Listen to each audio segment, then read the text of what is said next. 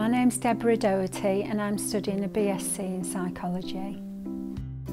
The thing I've enjoyed most about the course is the vast kind of knowledge that I've gained. The areas of psychology that we've studied that I hadn't considered before, and the enthusiasm of the lecturers is very infectious. The tutors have been really supportive. All of them are just such experts in their field. The on-site facilities at the campus are brilliant. You've got a Waterstones bookstore, so you can get your books on site, and they do discounts and buyback schemes, so that's brilliant. You've got loads of catering facilities that are all good places to be able to meet, and you can study and talk and chat and eat all at the same time, so that's always good. As part of my independent study, I've used this room to record interviews in.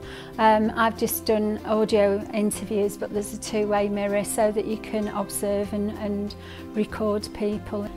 The city of Derby it's a bit like living in a town, but with the facilities of a city. You've got everything going on, you've got a great nightlife, you've got cinemas, you're only 10-15 minutes away from the countryside. So it's really an excellent place to live because you've got the choice to do whatever it is that suits you. The psychology degree has so many transferable skills. I'm looking at maybe going into marketing or possibly personnel. I've even considered doing a PGCE so that I could teach in 16 plus or adult education. Every semester has brought new experiences and new things to learn and new ways to look at things, and it's been such a warm and welcoming environment to be in. If anyone was considering coming to study at Derby University, I would say definitely. It's a small city. You're always going to be surrounded by people that you know, the way that the halls are laid out and the way that the city's laid out.